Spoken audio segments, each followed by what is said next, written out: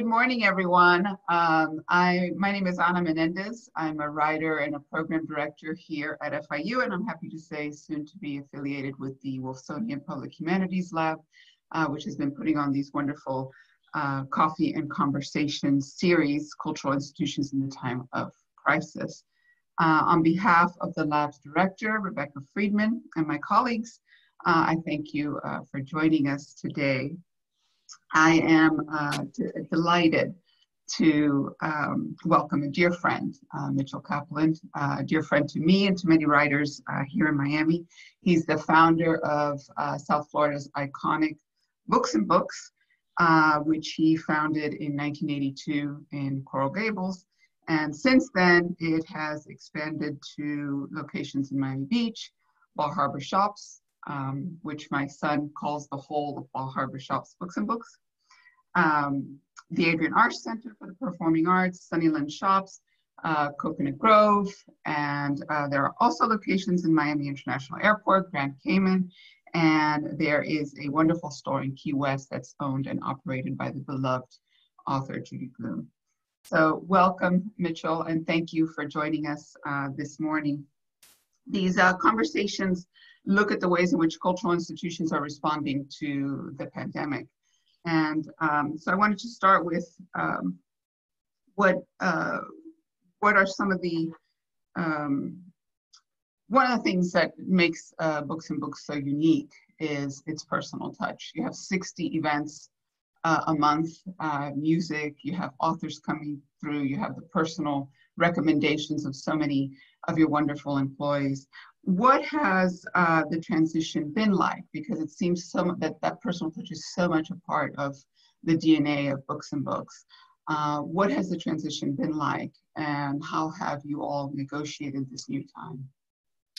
Well, the first thing I'd like to say, Anna, is that it's just delightful to see you, even if it's only through a Zoom. Likewise with you. You have given so much to this community, this literary community, and you know, being engaged in conversation with you is a highlight for me of this crazy period that we're all living through. To answer your specific question, I think uncertainty is the order of the day. When this virus became very severe, and I was noticing exactly what was happening around the country as well as South Florida, we closed pretty quickly. We closed, I think it was the middle of March that we closed, because my number one priority was the health of my customers and the health of my staff. Because, you know, I've been thinking about this a lot. You know, they talk about people with comorbidities being particularly vulnerable to this virus. Well, you could say that Books and Books had an intrinsic comorbidity, and that is that all that we were about was bringing people together. We wanted people to congregate. We wanted people to come together and exchange ideas with authors and each others. You know, we always called ourselves the place where browsers are always welcome. We wanted people to linger. We had music on Friday and Saturday nights. We had a cafe where we were hoping revolutions would be plotted. So we had this comorbidity. So we were one of the first kinds of businesses, like a lot of retail and a lot of restaurants, that became really profoundly affected by the idea that just by existing and doing what we normally do, we could put lots of people at risk. So we initially closed because I didn't want to put people at risk. But then the most important thing, since we had no income coming in, was to try to make sure that we were able to keep some basic kinds of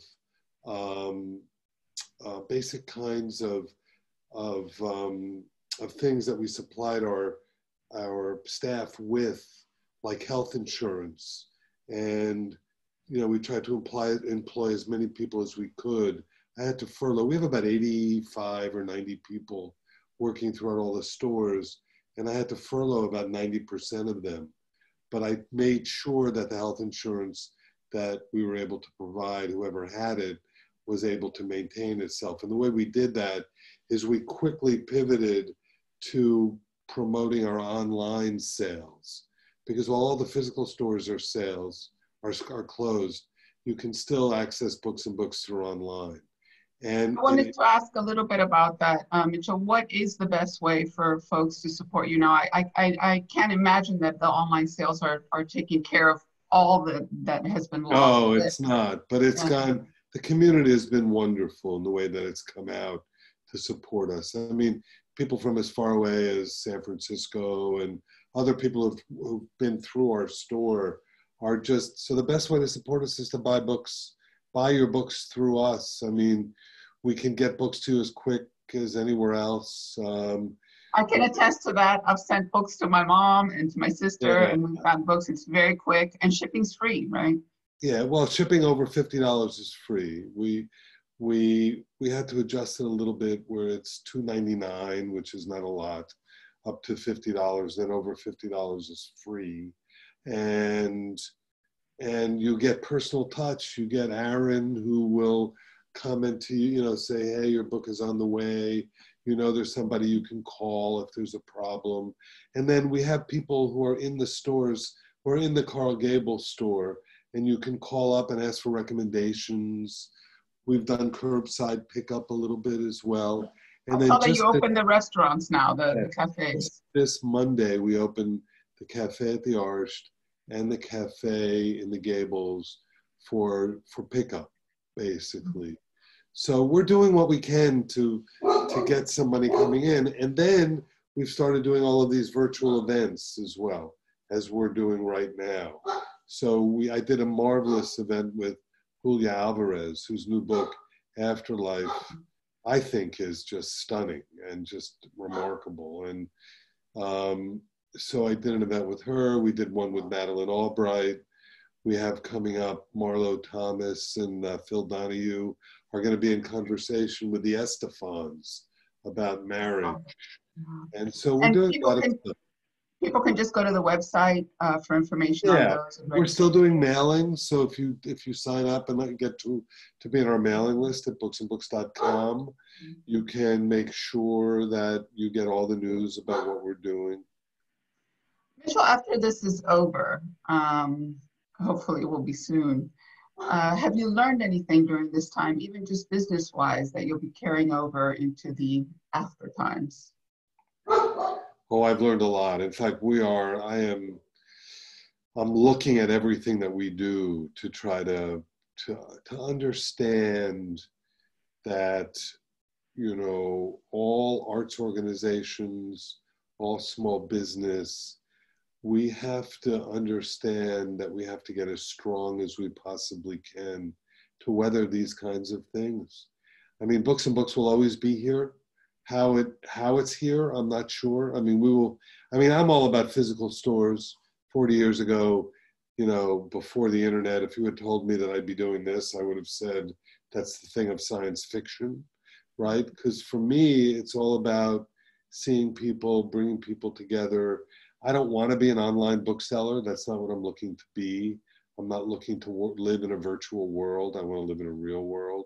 So I see this as temporary, but what I have learned, just like through all kinds of crises, there are things that you begin to learn about. So what we're doing today is a very interesting new wrinkle that none of us really knew about or didn't really explore.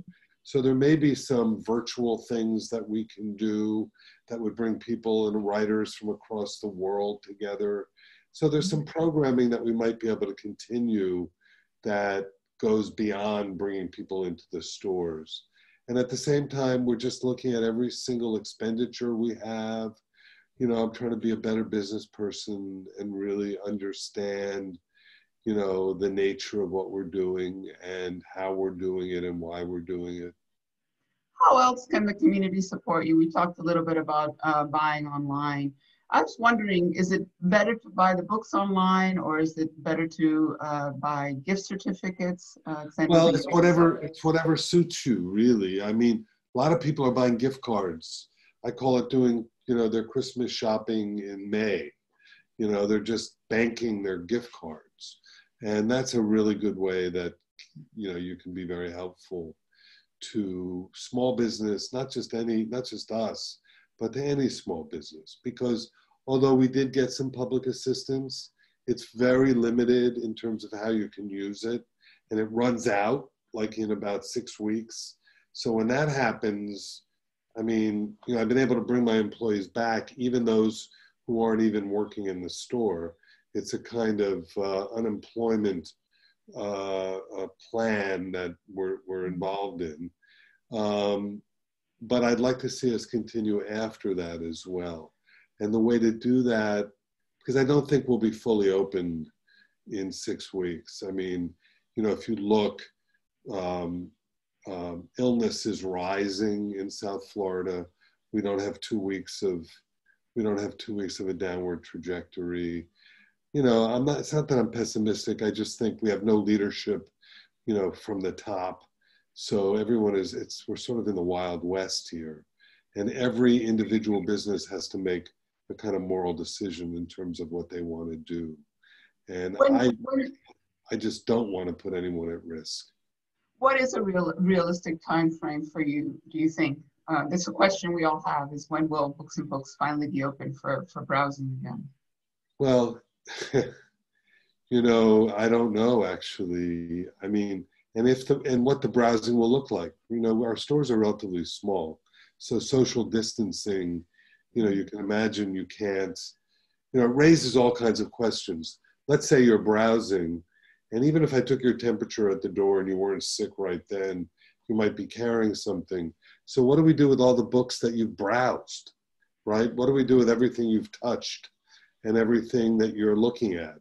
How do we, you know, it's not very easy to sanitize books in the same way it is other things. So there's all kinds of questions. I'm looking at countries like Australia, New Zealand, where bookstores are opening. The UK won't be opening, but Germany is opening a couple of their stores. And I'm kind of watching how they do it.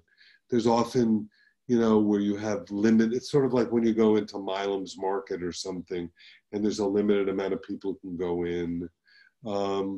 So we're looking at all of that stuff. I mean, I think the next step for us will be probably curbside pickup of books, where you can call the store and that we will, you know, walk it out to your car or leave it for you outside the gates, you know, that sort of thing.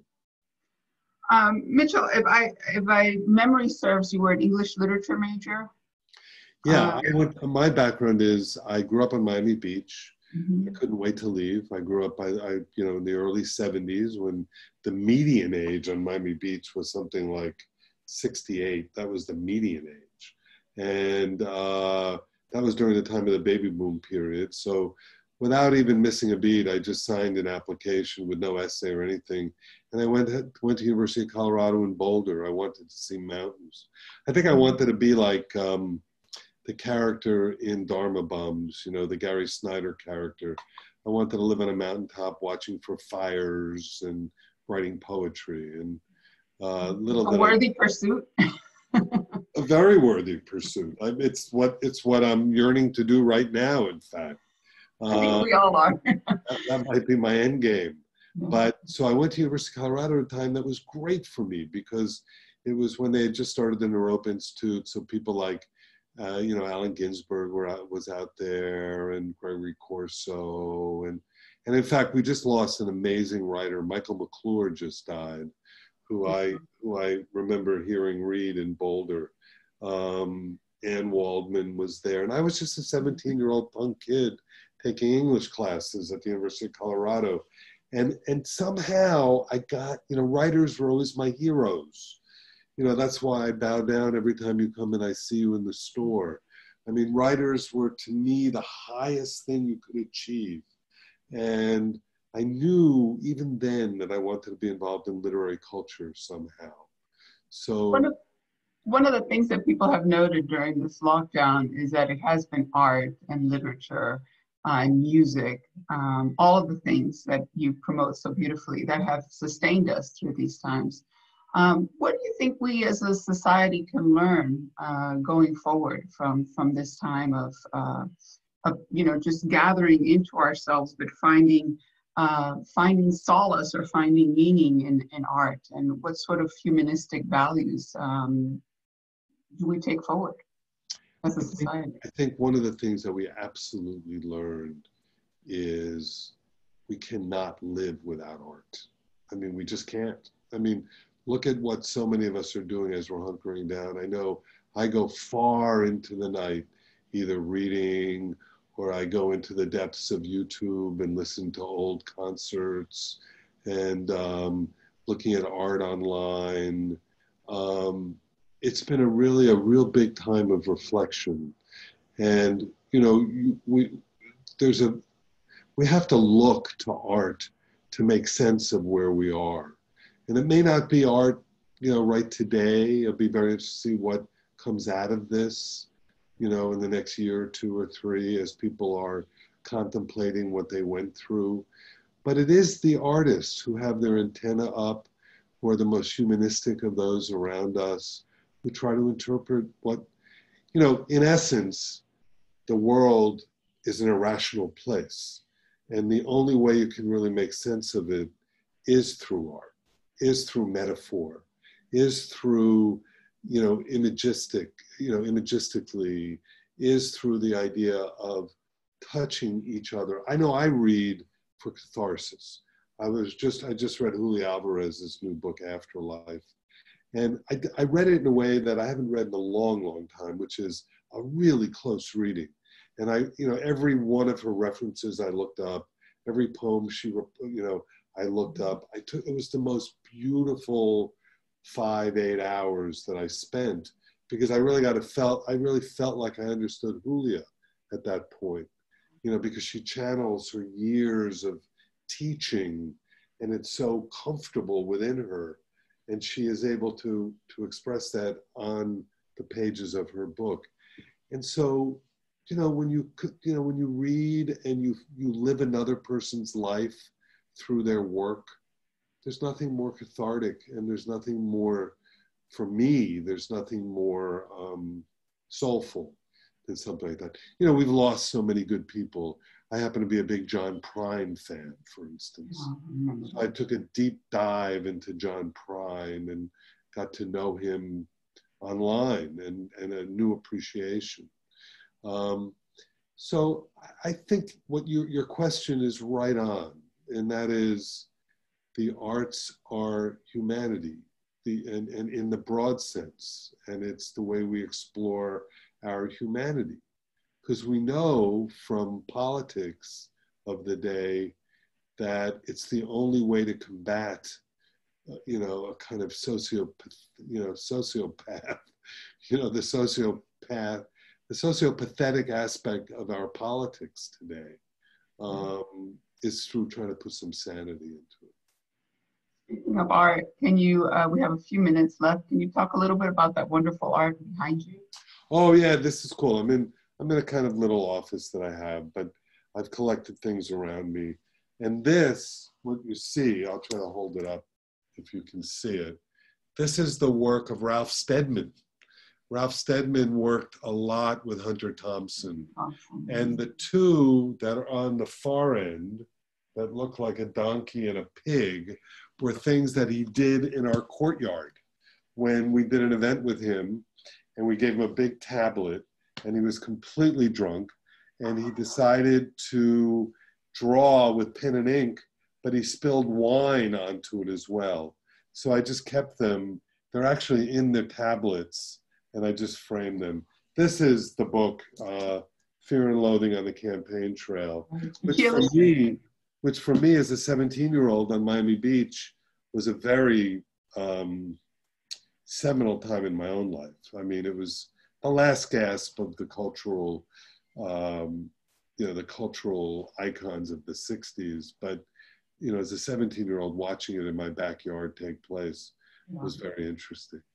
Well, let's hope we can open that courtyard again, because that's something that's not going to happen virtually, is Ralph Steadman drunkenly drawing something for us.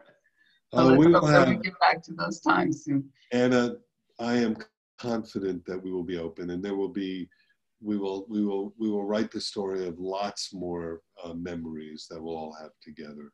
So much of my own memories, as I've told you many times, are just intertwined with books and books. Since you opened in 1982, browsing has been what I did every weekend. Would just Well, go down with you were a young family. girl. Yes, I knew your uncle before I knew you. Your uncle that's right. Dionisio, who was a brilliant poet. Who every Friday night, the first thing we did, we had a open poetry reading with people like Dionisio and Michael Heddick and really interesting writers here in Miami at those. Yes, unforgettable moments, really. It's the first place I saw Christina Garcia read in the original one there on the corner. Edwidge came down to Miami at a very early age when she was at the Mishner Institute. She came down from Brooklyn, and I remember when she read in the store as well. Wow. So, I mean, the store has quite a history of people who have been through it. It's almost hard to believe when I think of the 40 years that we've been open. Isaac Singer was one of our first events, the Isaac Singer, and being able to spend time with him. The other thing I want to say before we take it to questions is I know a lot of people have been worrying about the Miami Book Fair as well. And we are in planning with Lisette and Delia and all the good folks at Miami-Dade College to make sure that we are presenting a book fair this year that'll be full and rich. Whether it's virtual or physical, most likely it'll be more virtual than physical, but it's going to happen, and it'll be really quite profound. And we're looking forward to hopefully talking to Lisette Menéndez later this year at some point through this series. So, and learning a little bit more about what you do with the book fair. How are you doing? What's happening with your work? I'm doing everything but writing, but hopefully I'll have some time. I'm finding it difficult to write. I'm drawing. I'm doing a lot of drawing. So that's good. I'm keeping that alive, and a lot of reading as always. But let's go ahead and open it up for questions from viewers, if you have any questions. And we have one comment from our wonderful colleague, Julio Capo, who just wants to thank you for this wonderful conversation. Books and Books has been a home for so many of us for so many years, he says. So, thank you. Wants to thank you for that. And then we have another question from David Rifkind, also another wonderful colleague here, who wants to thank you for all you've done for writers, readers, and art lovers. And his question is, what do you think publishers ought to know about the current crisis that they don't yet realize? It's a really good question. That's a great, great question. I thank him for that. Publishers are learning too. I think this has been a shock to their system. I think what they're, inside pool is they're beginning to learn of the importance of the indie channel, I think, as tastemakers, because with so many independent bookstores that are closed, and if you're publishing a book that is what's called the mid-list, that's not a household name, it's extremely hard to get that in front of readers. And I think they're beginning to understand what a well-curated bookstore can actually do for them. There have been layoffs at some of the big 5 publishers. There have been hard times with some of the indie publishers as well. It's a very disruptive period. They're also learning how to work virtually. They're sending authors on virtual tours. I think what's good and what may facilitate a trend that I've been seeing for years, which is, at least for the last 5-6 years, is an understanding that there's a generational shift going on, and there's also a cultural shift going on, and you're going to see a lot more books being written and published by people of color and people of different ethnicities and backgrounds and from different countries, and books in translation. And I think that there are markets that are developed among younger people who are more facile online, who can access these works a lot easier. What Because do you think it, I'm sorry, no, go ahead. I was just going to end it by saying a lot of those writers are online now, and they have big Twitter followings, and they have Instagram followings. So for them to get the word out about a book they've written becomes much easier. I was going to ask about that, about what this means for writers, especially for writers who are not established, who are just starting out into this, unknown. What do you have any advice for them? Well, it's the advice I always give, which is just write, and write the best thing you can possibly write, because that will find its audience usually. But if you're a writer that has a book coming out right now, and we both know lots of them who do, it's very, very sad in terms of that, because it's a really tough time to be publishing. I've been noticing that certain people who've got books that were scheduled for the fall, those books have been pushed back, to like next year. I mean, on my front, we, as you know, that we've started making some films. So we have, all of our films are from books. And we have a really cool film that we were very excited about that's done. And it's due out August 22nd in movie theaters. And I'm just extremely nervous that it will never make it into the theaters. It's called Let 'Em Go. And it stars Kevin Costner and Diane Lane, based on a Larry Watson novel. And so it may end up with a streamer, then that's what's happening in the film world, is a lot of these things are just going directly onto streaming. We have another question from our wonderful director, Rebecca Friedman, who wonders if you could talk a little bit more about what you see happening in independent bookstores around the world. Well, it's been tough. I mean, I'm in touch with my friends in the book industry all the time, and everyone is going, there's been a lot more attention given on the national news about restaurants and about small restaurants, and everything you hear about small restaurants, you can just transfer that over to bookstores. I don't know how many bookstores are going to end up out of business after all of this. It's an extremely challenging thing. The average bookstore that you see has a net profit of -2%. So you're talking about people who are passionate about what they do, and they're doing it because of that passion. And it might not be the most lucrative thing in the world, but they're willing to give that up in order to do what they do. And this is putting an incredible strain on indie bookstores, even the best of the best. I mean, that City Lights, for instance, had to do a crowdfunding campaign to keep themselves going. And the community stepped up beautifully. Yeah, they did, but it still might not be enough. I mean, I think they got $500,000, but it still may not be enough. And from big to small, every bookstore is undergoing. But something, the thing that I always loved about the industry that I'm in is that it's some of the most creative, bright, optimistic people I've ever met in my life. So I am very hopeful that literary culture will remain intact, and that independent bookstores will be a big part of it, even when this is done. And to answer your broad question, I think it really won't be ended until there's a vaccine or a cure that is foolproof. I mean, none of us, it's funny. You hear warnings for people over the age of 60, right? They say people over the age of 60 should shelter in place.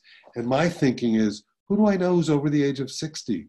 And then I think, holy shit, that's me. So, it's, and readers tend to be older, our reading population is a bit older. And so we have to be all very careful. But I think once a vaccine, and I'm hopeful that a vaccine will be found, it's been terribly disappointing, because I don't think we needed to be in this situation. I think if we hadn't fallen asleep in February and March, and now our national government seems to be walking away from it all and saying, we're done. It's up to the states now to kind of figure it out. We have no national leadership. And that's why I think that brings the other thing out in me, which, and the other lesson that I've learned. I mean, I've always been a political kid, political guy. I've always followed politics, but the store has always been a place for everyone. But I think artists, as they've done in Latin America for years and years and years, and as they did in the 50s, I mean, look at Camus with Algiers. I think artists need to step up and plant their flag in the political sand and say, you know, we need to stand for things as well. We're at a really difficult period, and we can't just be commentators. I think no neutrality now, I think. Yeah, I think we have to be activists as well in terms of what we do. That's a beautiful and powerful way to end this conversation, which is ended way too short, but we are out of time, unfortunately. If anybody has any more questions, you can send them to us, and we'd love to send them on to Mitchell. And I want to thank you all for joining and for participating. And next week, just want to let you know, May 14th at 10 a.m., Rebecca Friedman, the director of the Wolfsonian Public Humanities Lab, will chat with one of our partners, Alan Kett, who's the co-founder of the Museum of Graffiti in Wynwood. And can I just say one thing? I mean, the work that Wolfsonian does has been something that I have admired from the moment they opened and the moment they started. So, you know, thank you for being a part of it. I think your involvement will be really, really special. And I thank Rebecca and the whole team as well. Thank you, Mitchell. Thank you for the years and years of lovely moments that you've given us, and we're looking forward to many more. So be safe, Anna. Everybody be safe out there. Be safe and well. Bye. Bye-bye. Thank you.